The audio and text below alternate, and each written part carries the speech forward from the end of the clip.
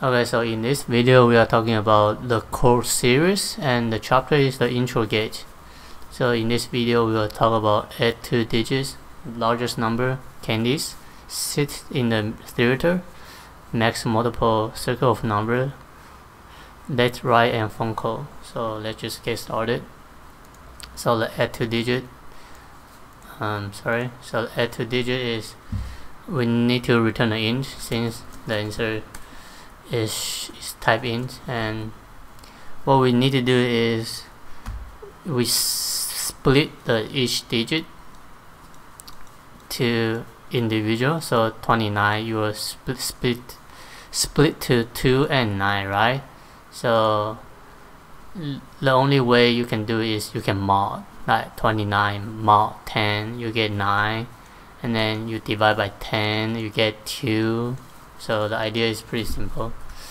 Equal to 0, answer equal to answer plus n mod 10, n divided by 10.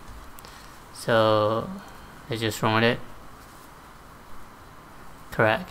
So another way you can use plus equal, but the answer should be the same. And the time and space, time is all of n, like the number of loop, and space is all of 1. So the next question is largest number. You are going to return the exact n digit, and then the largest number in the n digits. So you will still need the answer and return answer. So if n equal to 2, you will get 99. So what I would do is I keep decrement the n, but multiply my answer to 10 plus 9. So well, n is not equal to 0, so I decrement, right? But before I decrement, I multiply type by 10 plus 9. So when n equal to 1, if n equal to 1, the largest number is 9, because 0 times 10 is 0 plus 9, and when I decrement, right, then n will become 0. Then we don't do the loop again. But when n equal to 2, 0 times 10, 0 plus 9, so the first 9, you decrement n equal to 1 right here. So 9 times 10 is 90 plus 9, and then you decrement the n, so n equal to 0. So it should be so simple. So correct. So time and space, complexity. So for the time, all of n, number of the loop, and space is all of 1. So you get the idea. And the question is candies. So you have n children, and then they do need to get the same candies. Yeah.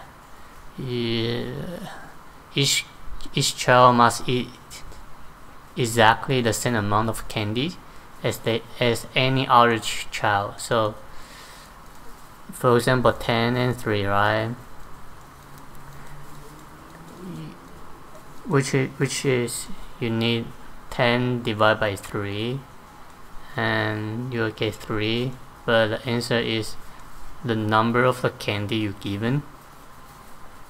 So you can actually think about it like when m mod n is equal to 1, then total candy minus the mod is actually candy you given to the children. So you can return the number mod n. Simple way to do like this is have a parenthesis. Okay, so the time and space, all of 1 for both, because you don't have any loop. And think about it, like, it's pretty simple. And sit in the theater. So okay, the story I don't want to read it, you can read it. So you are going to return the number of the row in the column, I mean the seat behind you. So when you sit here, your block list viewer and you have to return the numbers. So you need to get the column from here to here, and get a row from here to here. But you also have to make sure you don't want to mess up with your indices. So the indices doesn't matter. So if column is 16 and the position column you see is 5, so 16 minus 5, right, is 11. But you need to include in your column, so it's going to be +1, because when you minus your position column, you actually starting from here, but you have to include your column, your seeding column. So it will be the multiplication for return n columns minus column plus yourself time. Okay, since we don't need to include in our row in this picture, so we can just say number of row minus the row I seed. So n rows minus row. Should be simple. Okay, go on the next. Max multiple. So divider, bound, and find the largest n, and you definitely need to get divisible by the divisor, and less than n, less than boundary, and n is greater than 0. So what I want to do is I can start from the boundary, and while my answers is greater than 0, I just keep looping. So since I started from the highest, so I have to decrement if something is not working. So if my answer mod divisor equal to 0, I can just return answer. So when 9, okay, I start from 10, and 10 doesn't work because 10 mod divisor is not equal to 0, so I decrement. So when answer equal to 9, 9 mod divisor equal to 0, then I return the 9. So if you want to start from the smallest, you can start from the 0 and to the boundary. So the value does change, but the question is asking the maximum. Okay, the next one is circle of number. So when you sit at position 2, the person you can see opposite side is 7, right? So I do need a variable to store the half of the people. So 10 divided by 2, I got 5 people. So 2 plus 5 equals to 7. And what happened to 9 plus 5 is greater than 10, right? So you just have to mod. So if half plus the person number, if this is greater or equal to n, since we start from the 0, right? So if this is greater or equal to n, then we return half plus the first number mod n. Else we just return the half plus first number. So when this valid, you want to mod the n for the people. If not, you just return the value, the sum of it. So yeah, alright, pretty simple. And then time and space, all of 1. Yeah, it shouldn't be a problem. Both of them are all of 1. And then next is let write. So okay, I'm not gonna read it. So basically, when you change to the 24 mode, you just add each individual digit. So we practiced that before. So in hours equal to divide by 60, minutes equal to mod 60.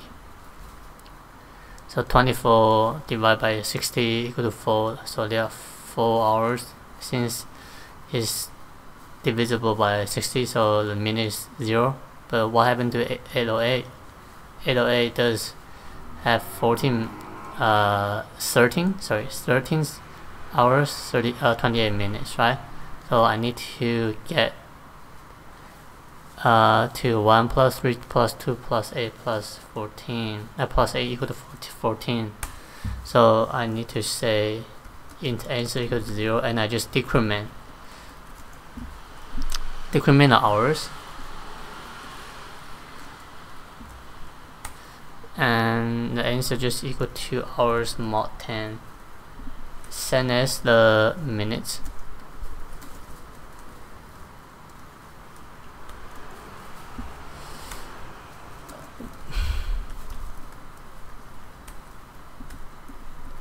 So you return the answer.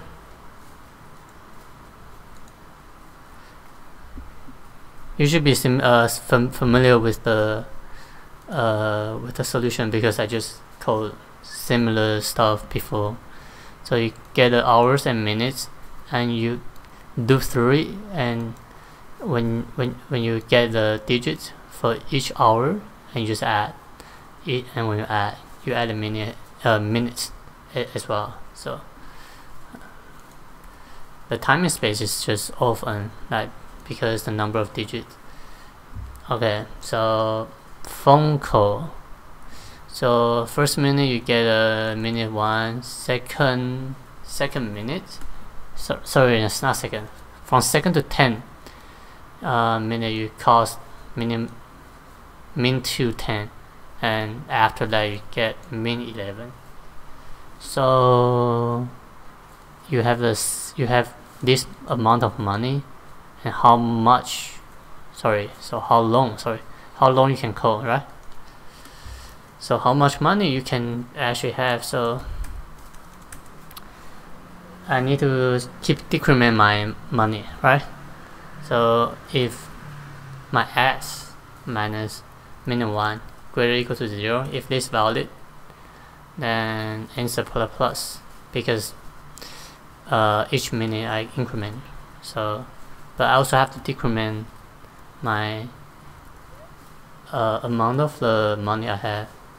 So I need to be aware if my s minus 1 is less than 0, I need to return the answer.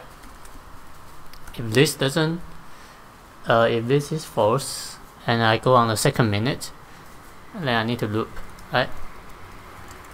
Not the second minute, from second minute to the 10 minutes. So when I loop through it, 0 to 9 is 10, right? 2 to 10, so minute 2 to minute 10, and similar stuff. I need to decrement the money I have, and increment the minute I have. So and I need to check if my s minus minute 2 less than 0, I need to return the answer, because sometimes the minimum min 2 cost is greater than min 11. So I mean, the name they give us is not pretty good, but if this is problem, when this cost is greater than this cost, and if we don't have this statement, then we will keep looping. But the problem is we don't have enough money for the second minute to the 10th minute. How do we keep looping, right? So the last loop is going to be s minus minute 11. If that is greater or equal to 0, then decrement list and answer plus. And what I should do, I just return s. So I'm going to submit to see if I have error. Oh, I do have error. So console S.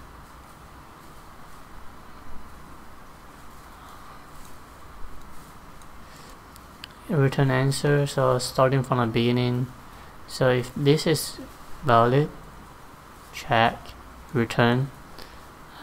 Oh, I have a problem because when I decrement, right, I have to check if my money is still greater than equal to 0. Other than that, I will have no issue. So if this is valid, then I can subtract. If I don't have this statement, and when I subtract, I will get below to 0, and then my answer will keep incrementing. So I made a mistake right here, but it's okay. Okay. So go to refresh again. So I have a minute, the counting minutes, which is my answers, and I need to check if my first minute is valid, because this is cost, right? The total money I have minus the first minute cost is equal to greater or equal to 0. Then I add the minute and I subtract my money, and I check if my money is less than 0 or not. And same as the second minute to 10 minute, I also have to check my pocket, my wallet, to see if I have enough money to decrement. If I don't, I just break out and I return this. If I do, I keep decrement. And same as the last one. And then we'll just keep seeing if I have enough money. If I don't, I just keep decrement. So for the space is O of 1.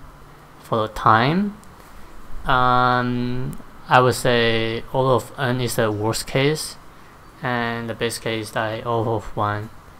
You need to look through the entire cost, and then the number of minute is actually so random, so it should be the worst case O of n. And other than that, the phone call is not a hard questions, and I hope you get it, and peace out.